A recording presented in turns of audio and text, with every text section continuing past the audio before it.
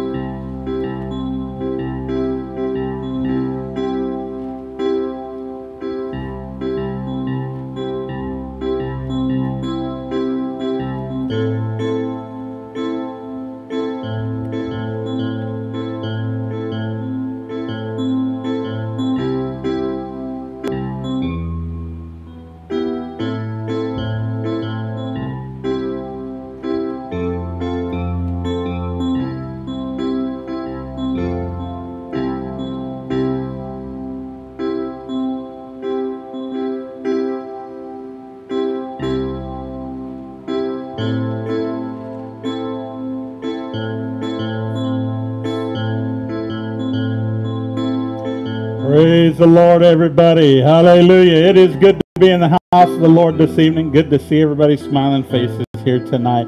We are looking forward to what the Lord has in store for us. We don't have any real announcements to make here this evening. So just remind you this weekend, regular services, Sunday morning at 10 a.m. and Sunday night, 6 p.m. And so we're just going to continue on. Hallelujah. Let's go ahead and go to the Lord in prayer. Invite Him into this service here tonight. Father, we thank You for who You are. We thank You for this opportunity once again to be in Your presence. We invite You, Lord, to have Your way in this tabernacle. Lord, that You would be high and exalted, that Your train would fill this temple, and God, that You would receive all glory, honor, and praise in Jesus' precious name. Amen. Let's worship the Lord here tonight. Jesus, lover of my soul. Jesus, I will never let You go. You've taken me from the miry clay, set my feet upon the rock, and now I know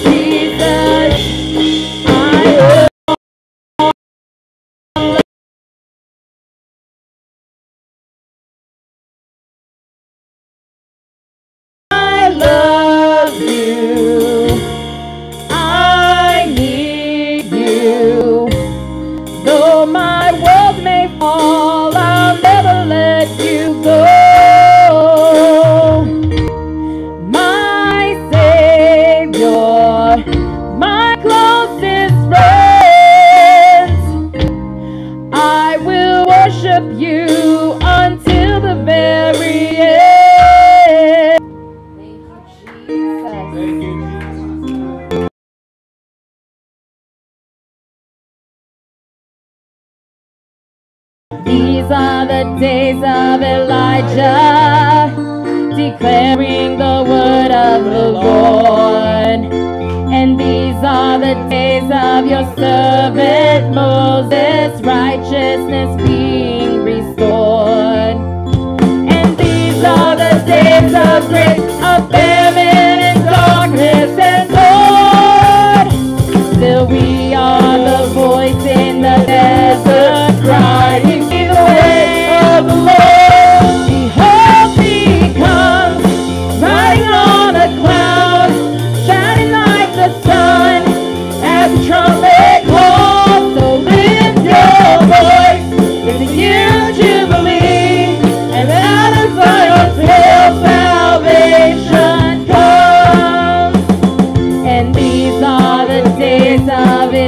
you. The dry bones becoming as flesh. And these are the days of your servant David, rebuilding the temple of praise.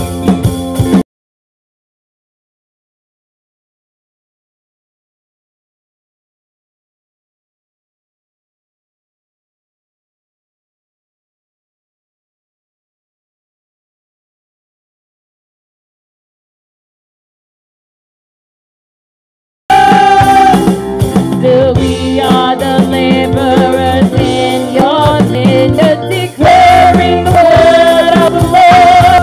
Behold, he comes, riding on a cloud, shining like the sun, as the trumpet calls. So lift your voice, if you jubilee, till salvation comes. Behold, he comes, riding on a cloud, shining like the sun, as the trumpet calls. So lift your voice, it's the year of Jubilee, and out of Zion till salvation comes.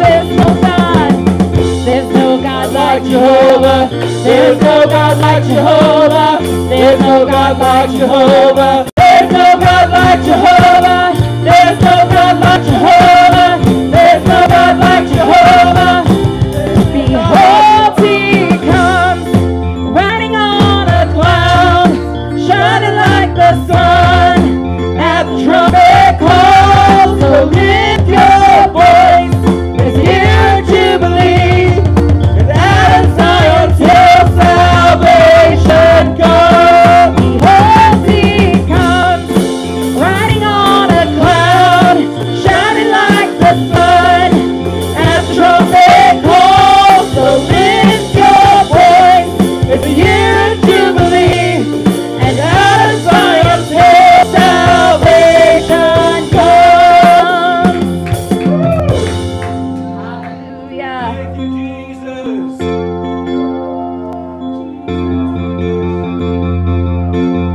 I walk by faith, each step by faith, to live by faith. I put my trust in you.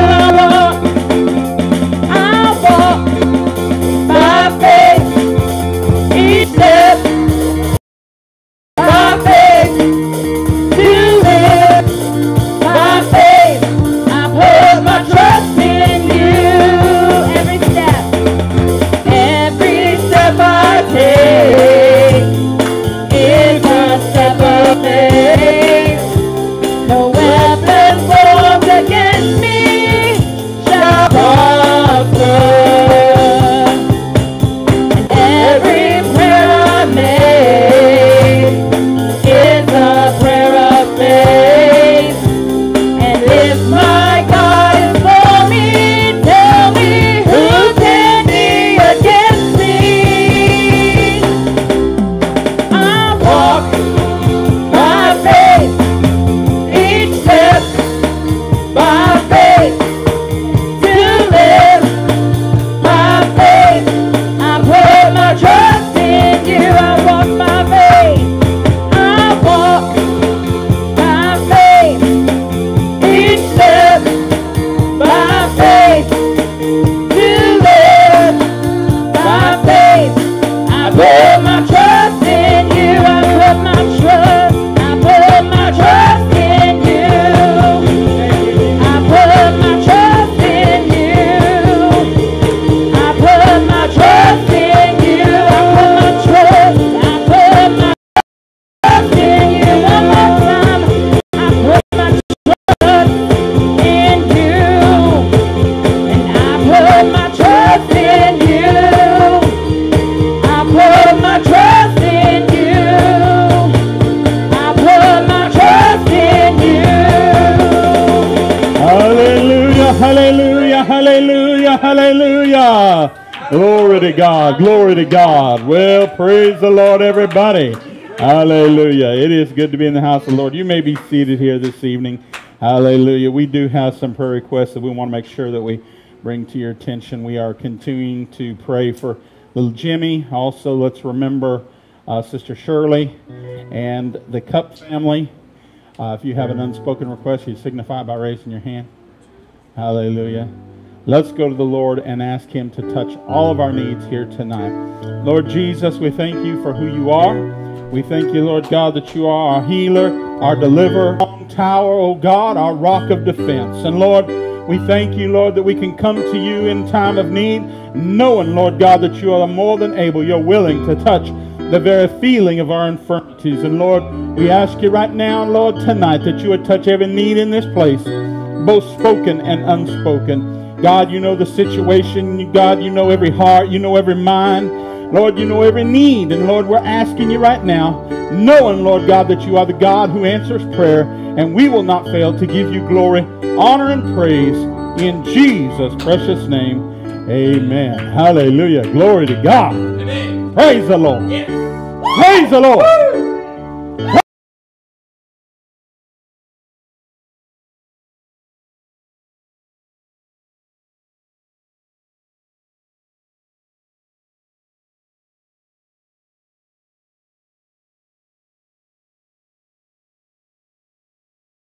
The name of Jesus. Hallelujah.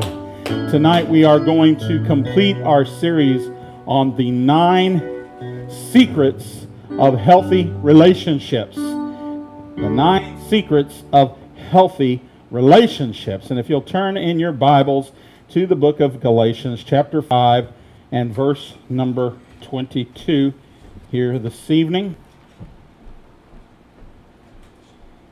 The 9 secret relationships. And in tonight we will be talking about the subject of self-control. You go to Galatians chapter 5 and verse number 22 in the New Living Translation. The Bible says in Galatians 5, 22 and 23 in the New Living Translation, "But when the Holy Spirit controls our lives, He will produce this kind of fruit in us: love, joy, peace, patience, kindness, goodness, faithfulness, gentleness, and self-control. Here, there is no conflict with the law."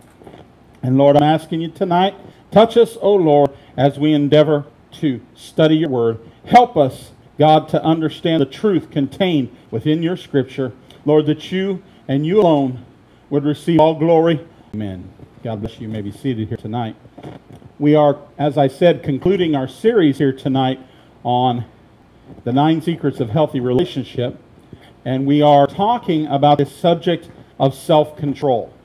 Now, I don't think it's any accident that the fruit of the Spirit, as mentioned in your hearing tonight, begins with love and it ends with self-control.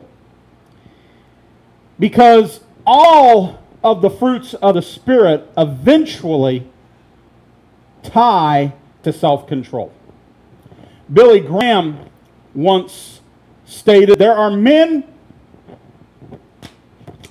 who can command armies, but cannot command themselves. There are men who by their burning words can sway vast multitudes, but who cannot keep silence under provocation or wrong. The highest mark of nobility is self-control. It is more kingly than a regal crown and a purple robe." This is an area that in our nation today, and dare I say even in our world, that is severely lacking. We are a people who does not have self-control. Many people, Christian and non-Christian alike, fail in areas of self-control. We can have self-control in some areas, and then we lack self-control in other areas. But the Holy Ghost can help us with those areas in which we are lacking. Can I get an amen? He can help us learn to voluntarily abstain from things that we need to abstain from. He can help us to achieve things we need to achieve. The Greek word that is translated self-control or temperance in the Scripture is a combination of two specific words. En kratos. In kratos, the word en means in, and kratos means strength, power, might, dominion. So what we're talking about when we're talking about in kratos is we're talking about being in strength, being in power, being in self-control. It is from this word kratos that we get our English words like democratic, which means to be ruled by the people. We also get our word theocratic, which means to be ruled by God, or autocratic, which means to be ruled by self. Thus, the person who is en kratos is a person who is ruled from within, and not ruled by our own power, but ruled by God's power. Can I get an amen?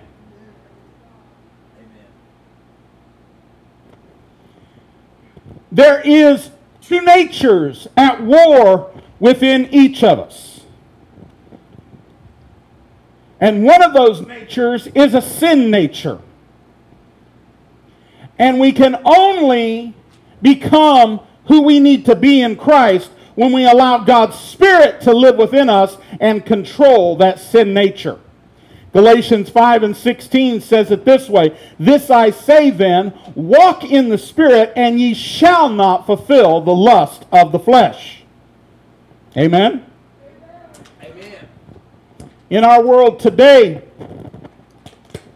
most people believe it is easier to yield yourself to those urges than to bring yourself under self-control. But when you look at the consequences of yielding yourself to your baser instincts, the concept becomes quite foolish and quite obvious that those choices are painful and lead to self-destruction. Proverbs chapter 25, verse 28 in the New Living Translation says, "A person without self-control is as a defenseless as a city with broken down walls." Anything that is left uncontrolled in your life can harm you and your relationships. Can I have an amen? For instance, Ephesians 4:26 and 27 says, "And don't sin by letting anger gain control over you. Don't let the sun go down while you are still angry, for anger gives a mighty foothold to the devil." So uncontrolled anger can destroy you and destroy your relationship. Proverbs chapter 6 and 26 in the CEV version says, "A woman who sells her love for as little as the price of a meal, but making love to another man's wife will cost you everything. Therefore, uncontrolled lust can destroy you and your relationships." Proverbs 21 and 20 in the New Living Translation says, "The wise have wealth and luxury, but fools spend whatever they get." Uncontrolled spending can destroy you and your relationships. Come on now. Praise God. Proverbs chapter 23, 29 through 30 in the CEV says, "Who is always in trouble? Who argues and fights? Who has cuts and bruises? Whose eyes are red? Everyone who stays up late having just one more drink." Right. Uncontrolled drinking will destroy you and your relationships. Praise God. 1 Timothy 6 and 9 says, "People who want to be rich fall into all sorts of temptations and traps, but they are caught by foolish and harmful desires that drag them down and destroy them. Your uncontrolled ambition will destroy you and your relationships. And then finally, James chapter 3, verses 5 and 6 in the New Living Translation says this, So also the tongue is a small thing, but what enormous damage it can do. A tiny spark can set off a great forest fire, and the tongue is a flame of fire. It is full of wickedness that can ruin your whole life. It can turn the entire course of your life into a blazing flame of destruction, for it is set on fire by hell itself. Your uncontrolled tongue can get you into trouble. It can destroy you and your relationships. Amen? I think you get the point.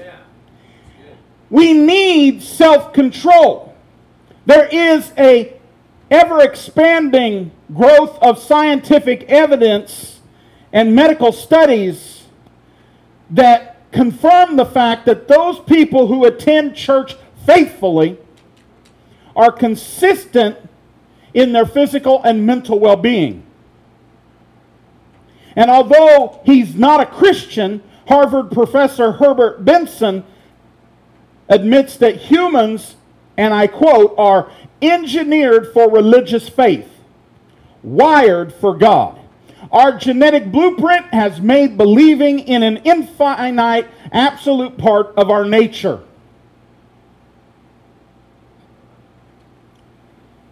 For instance, a study of the factors that contribute to healthy families found that 84% of strong families identified religion as an important contributor to their strength.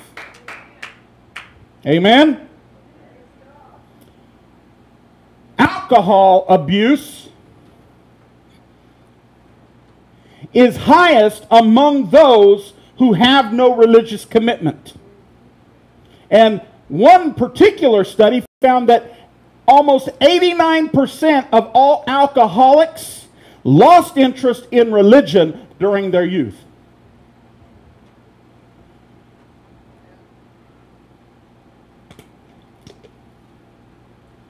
Many studies have found an inverse correlation between religious commitment and drug abuse. In other words, the lower your religious commitment, the higher your chances for drug abuse. Among young people, the importance of religion is the single best predictor of substance abuse patterns. Joseph Califano, head of the Columbia University Center for Addiction and Substance Abuse, said, "Every individual I have met who successfully came off drugs or alcohol has given religion as the key to their rehabilitation."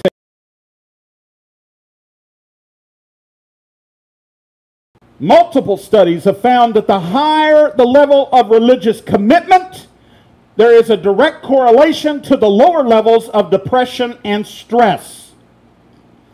One Gallup poll found in respondents that the strong religious commitment made them twice as likely to describe themselves as very happy. Armand Nicoli, professor of psychiatry at Harvard Medical School, says Christians are far less likely to experience mental disorders than their secular counterparts. Why is this? Why do you think this is? Well, I believe it's because one of the essential features of mental anxiety, depression, and so forth is a strong feeling of hope. A prime illustration of this. I got to thinking of this as I was preparing for this lesson here this evening. And I have two examples that I want to throw your way. I've been calling this year 2020 2.0. It's been a rough year. I lost my father January 19th of this year. And I have told my family countless times, I am tired of being on an emotional roller coaster. I feel like a woman who cannot control her emotions. I'm sorry, ladies, that's just the way I feel. I really want to get back to being a man and not feeling anything again. Okay? And it's weird, the things that will set me off. Now, the thing that is really amazing about this is that despite the fact that I'm on this emotional roller coaster, I can feel the presence of God. When I'm really suffering, okay, I can feel the presence of God come to me and bring me strength. Amen. Okay? Praise God. Second point. This year, again, is 2020 2.0.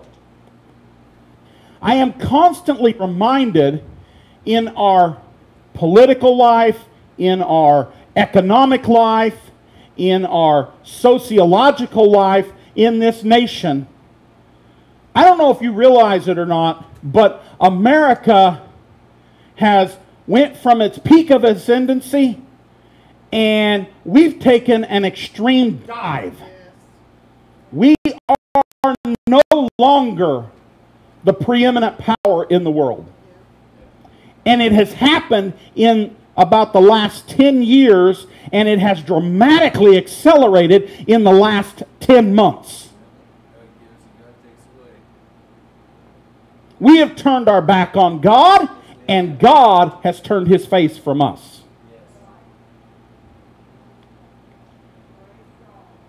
And I got to praying the other day, and I was talking to God about the societal problems that we have in this nation.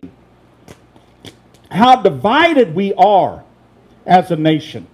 How I really, honestly, in my heart of hearts, believe that within the next 25 years, we will witness the entire collapse and dissolution of the United States of America. We will cease to be a nation in the next 25 years. I believe that in my heart of hearts. Unless we do something to turn this around. And I sat there and I was talking to God about this, and I said, Lord, I really have no hope that this nation will come out of this. And I told my wife, I said, I don't want any more grandchildren because I don't want them being raised in this nation the way it is. My family name can stop. I cannot allow someone to, not in all good conscience, could I do that. And I told God, I said, I just feel like I have no hope. And the Lord spoke to me, He said, aren't you glad your hope is not in this nation? And I stopped and I realized, yeah, I am. I'm glad my hope is not in this nation. Because right now, if my hope was in this nation, a miserable, miserable sod. But my hope is in Jesus. And therefore I know, rise or fall, this country collapses. It doesn't matter in the grand scheme of things because God is coming back and He's going to take His children home. And that's what I'm referring to. As Christians, even in the worst of times, we have a hope that this nation, that this world, that this populace that does not know Him cannot understand. Amen? People who don't attend church faithfully are 4 times more likely to commit suicide than those who attend faithfully. Lack of church attendance correlates more strongly with suicide rates than any other risk factor. Heart surgery patients that have strong religious beliefs are more likely to survive heart surgery. Elderly men and women who attend worship service faithfully are less depressed and physically healthier than their peers who have no religious background. One particular study found that church attendance predicted marital satisfaction better than any other variable. The National Marriage Project under Rutgers University found that living together before marriage increases the risk of breaking up after marriage. It also reported that cohabitating women are twice as likely as married women to be physically abused and are 3 times as likely to be depressed.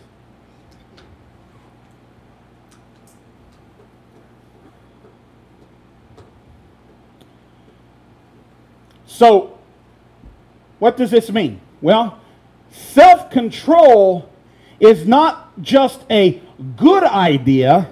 Self-control is a God idea. Yes. Amen? Amen. That's good. Now, self-control is not a self-improvement or self-help program. Those are just fads, okay? And as Brother Cuomo preached years ago, a fad is worse than a sin.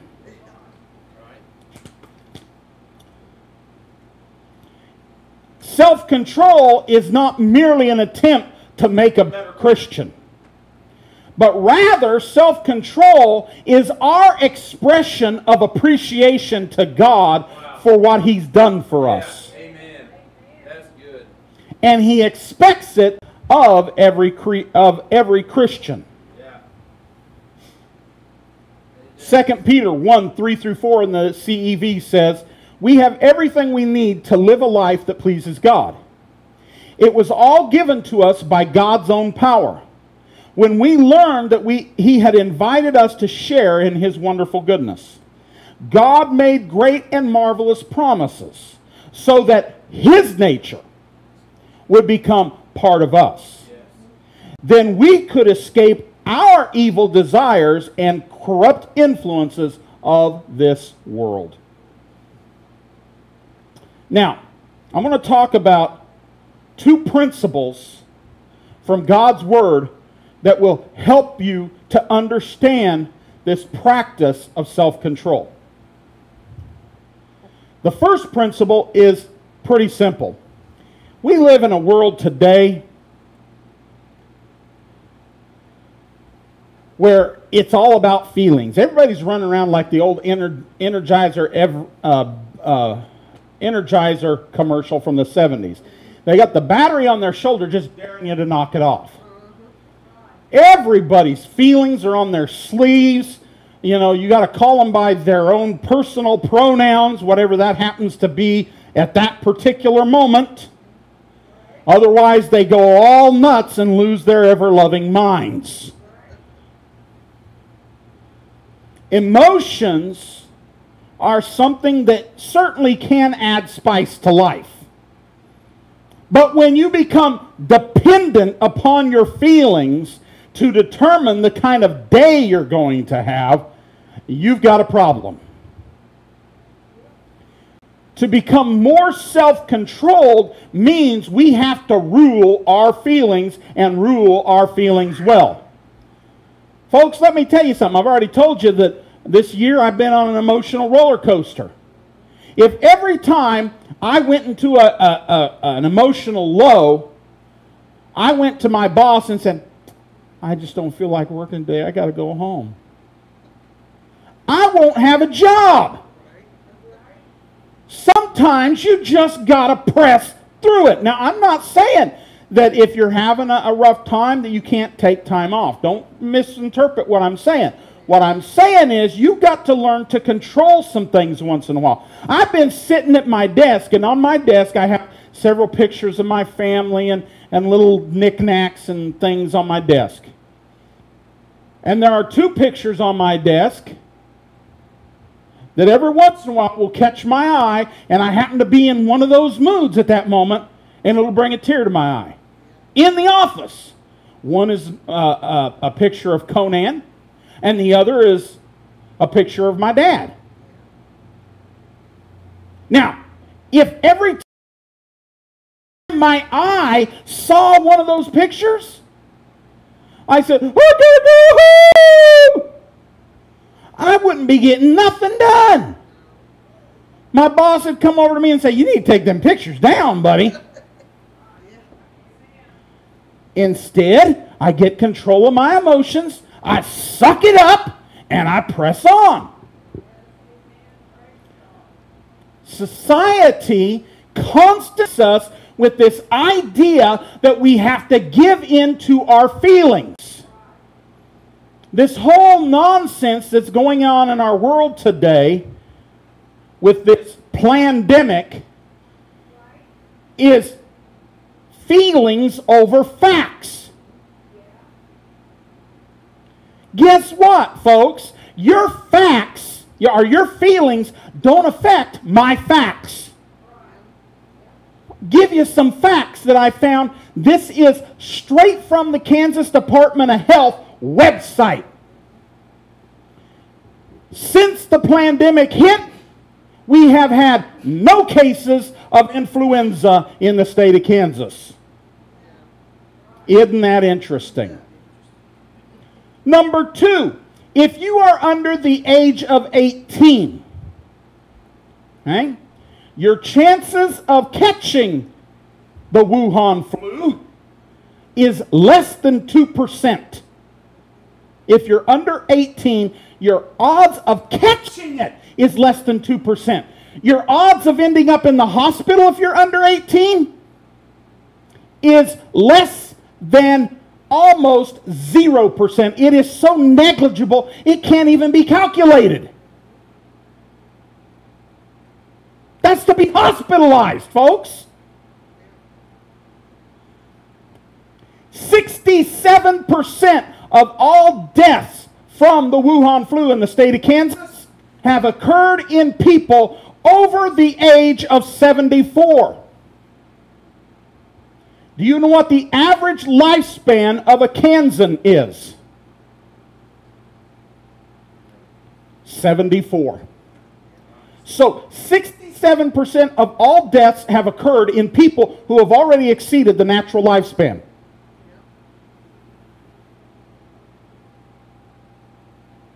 Now tell me something. Why are we getting our panties in a twist over this thing?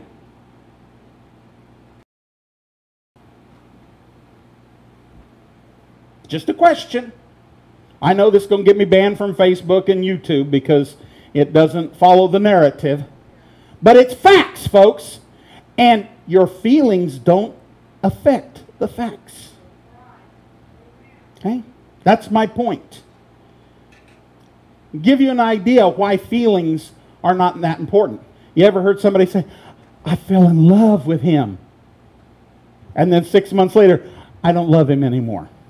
You fall in and out of love so quick, most people don't even have a chance to change their underwear. You fall in and out of love depending on what time of the day it is. People decide to goof off at work because they just can't get into the mood. I've had this happen. You ever had this happen? I call it spring fever. It usually happens to me in the springtime. I'll usually, sometime about mid-spring or early spring, I'll look at my coworker and say, "I'm just not motivated to work right now." You ever had that?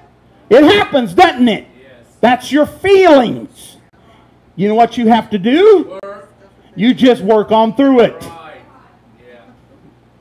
Get through it. Sometimes we have improper feelings. Feelings that we wouldn't express to anybody in public or in good company.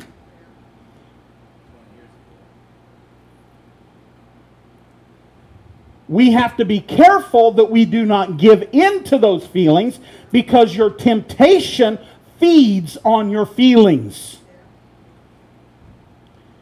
And the only way you will win the battle against temptation is by overcoming your feelings. Titus chapter 2, verses 11 and 12 says this in the NIV. The grace of God that brings salvation has appeared to all men. It teaches us to say no to ungodliness and worldly passions, and to live self-controlled, upright, and godly lives in this present age.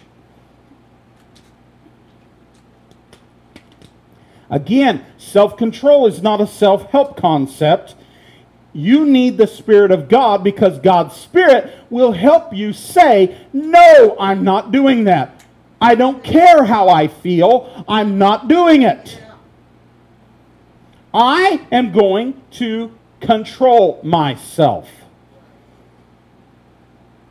The fruit of the Spirit is much like the fruit of a tree. The fruit of the tree is buried deep within the tree until it starts coming out. The fruit of the Spirit is buried deep within you until you allow God's Spirit to draw it out of you. It's kind of like this concept. You ever seen the waiters walk around? They got the tray on there. I could never do this. My tremors would kick in and somebody gets soup in their lap. Okay? But waiters, they can carry that tray like this, boy.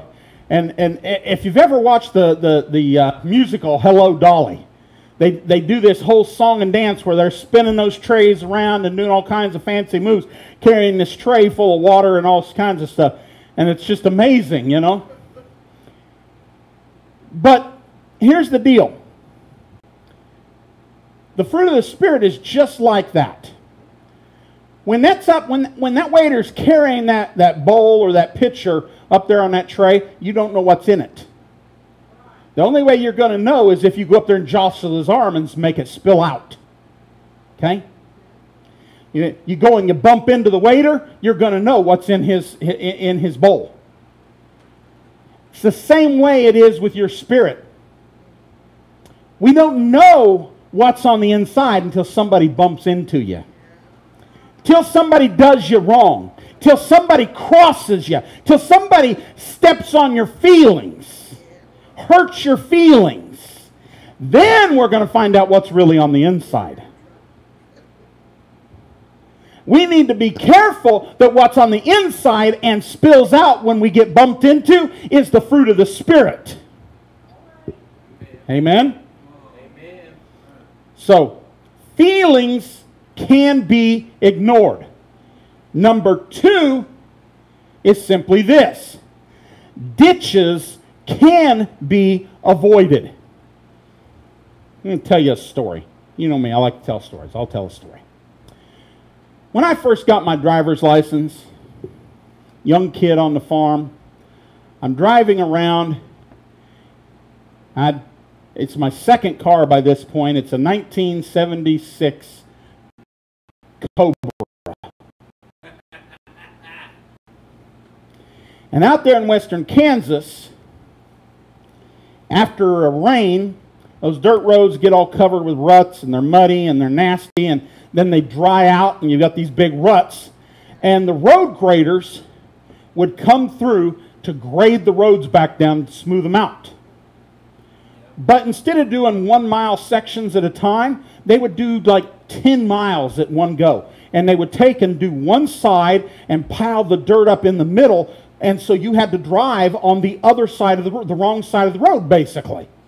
And then they'd come back the other way and smooth it back out, and so it was a real pain in the neck. And one day, my sister and I are coming back from school, and I'm happening to drive on the left-hand side of the road like I lived in England. And I'm a driver, and my left front tire starts to go down into the ditch. And that car had rack and pinion steering, and I overcorrected, and what ended up happening was the car flew over the pile of dirt in the middle of the road and landed in the other ditch. I then, again, as an inexperienced driver, panicked again and overcorrected the other direction. It comes flying out of the ditch, spins a 180, and flies all the way into the field on the other side of the road, and it takes a Milo stock, a piece of Milo, and drives it through the radiator and bends the fan, and then the fan spins around and shreds the radiator, and it blew the tire clean off the rim. I finally got the car stopped. I get out, and my sister, we're only a half a mile from the house. So my sister gets out of the car and starts walking through the Milo field to the house. I then pull the car back up on the road and begin changing my tire to get my car home. Well, we had to replace the radiator. When my dad took the radiator out of the car to take it to the radiator shop to get it put back together, the radiator man says, boy, when this kid messes up a radiator, he does a good job. Now, why am I telling you that story? Because ditches can be avoided. Personal freedom, your personal freedom, whether it's as a Christian or as an American, is just like a highway with a ditch on either side. On one side of the ditch, you have legalism. And on the other side of the road is licentiousness. The difference being the law versus loose living, okay? Legalism can restrict your freedoms to the point of bondage. But licentiousness can release your freedoms to the point of bondage. Both ditches have to be avoided. Self-control is the center line running down the highway. It's the balance between the two extremes. Self-control says, I say no to everything God forbids. But self-control also says, I say yes to everything God commands. Self-control tells us, I say no to everything that is a hindrance to me. But self-control says this even if that thing is not forbidden by God. In other words, as Pastor always says, you got sins and you got weights, right? You got to watch out for the weights. But self-control says, I will say yes to everything that is a blessing, even if God doesn't command me to take it. I got to tell you, folks, if there's a blessing out there and you don't want it, tell God to give it to me. I'll take it. Okay? You don't want the blessing, I'll take it. Galatians 5:13. For brethren, you have been called unto liberty. Sorry, got distracted here. You've been called under liberty. Only use not liberty for an occasion to the flesh, but by love serve one another. In 1 Corinthians, Paul gives us some principles that will help us make decisions in those quote-unquote questionable areas of our life. He talks about all things being lawful, but, okay? So in other words, you are free. Can I get an amen? But just because you are free to do something doesn't mean it's right. For instance, 1 Corinthians 6:12 says, all things are lawful unto me, but all things are not expedient. All things are lawful for me, but I will not be brought under the power of any. In other words, all things are lawful, but will they lead to freedom or will they lead to slavery? You have to make that call. 1 Corinthians 8:9 says, but take heed, lest by any means this liberty of yours become a stumbling block to them that are weak. So in other words, all things are lawful, but will they make a stumbling block for a brother or sister, or will they be a stepping stone to help them get up higher? Will they be a stumbling block to you, or will they help you get up higher in your relationship with God? 1 Corinthians 10:23. All things are lawful to me, but all things are not expedient. All things are lawful for me, but all things edify not. In other words, all things are lawful, but will they build me up or will they tear me down? 1 Corinthians 10:31. Whether therefore ye eat or drink or whatsoever ye do, do all to the glory of God. In other words, all things are lawful to you, but will they please me or will they bring glory to God? 1 Corinthians 10:33. Even as I please all men in all things, not seeking mine own profit, but the profit of many, for they may be saved. In other words, all things are lawful to me, but will they help lead people to Christ, or will they drive people away from Christ? Okay, now. You see, the way we live with the freedom that God has given us demonstrates whether we have God on the inside or not.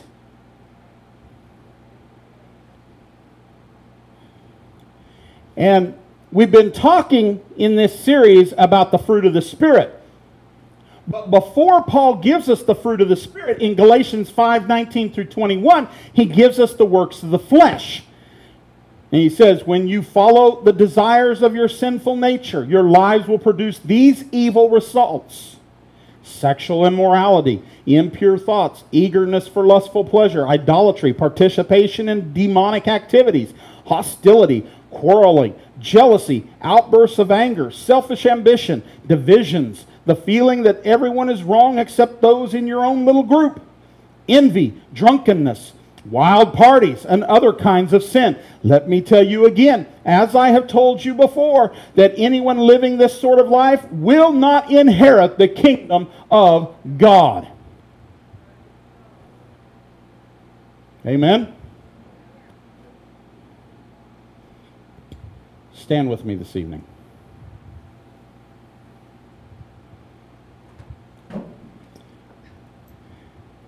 This concept of living in absolute freedom with no restraints, no self-control, living in the flesh and the will of the flesh is essentially nothing more than the way our society lives to this day. And the only way we will escape sin and its punishment is if we allow God to fill our lives and direct us. If we have the works in the flesh in us, according to His Word, we will not inherit the kingdom of God. We have to have the Holy Ghost working on the inside of us to help bring out the fruit of the Spirit, which ends with self-control. Galatians 5:16 says it this way: This I say then, walk in the Spirit, and ye shall not fulfill the lust of the flesh.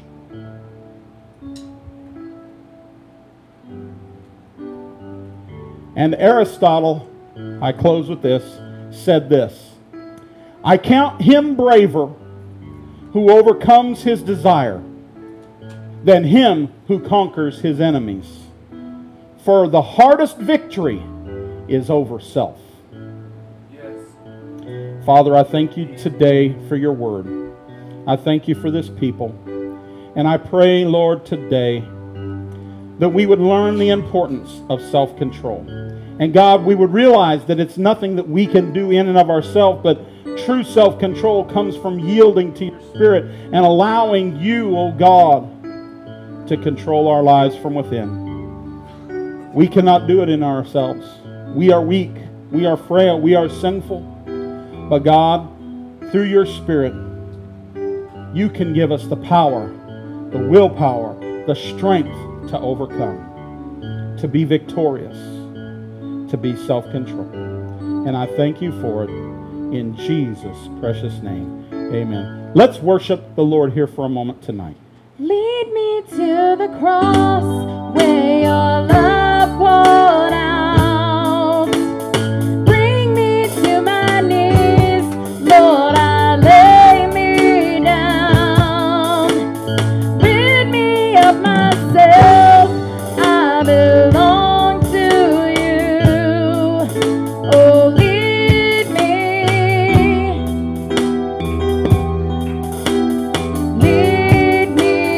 to the cross. Savior, I come, quiet my soul. Remember,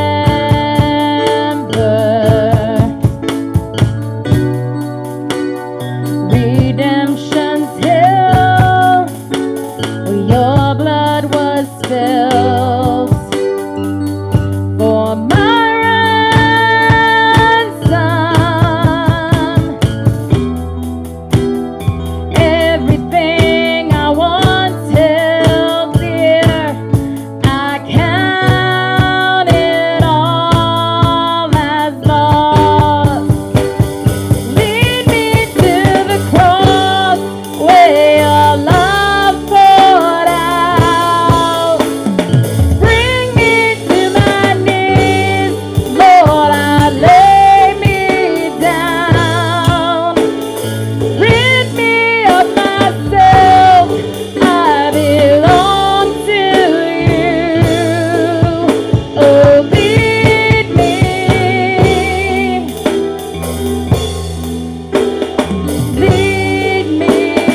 to the cross. You were as I, tempted and tried, human.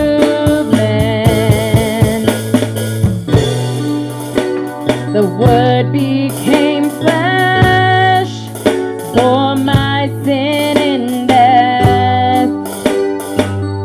Now you're risen,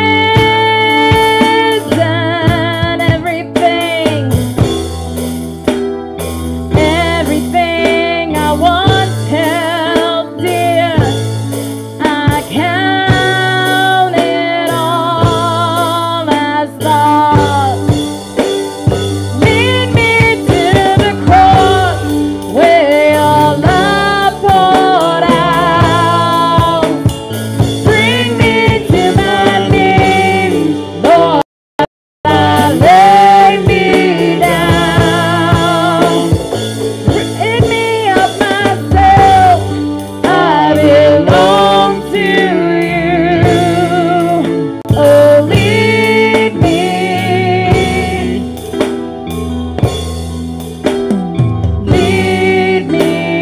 to your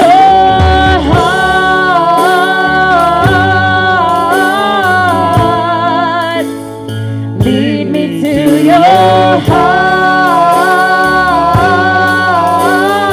heart. Lead me to your heart.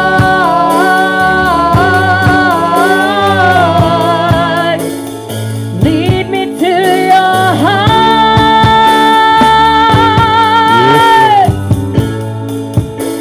Father, we ask you, Lord, as we depart from this place, help us, O God, to be into this world. And Lord, bring us back at the appointed hour, we pray.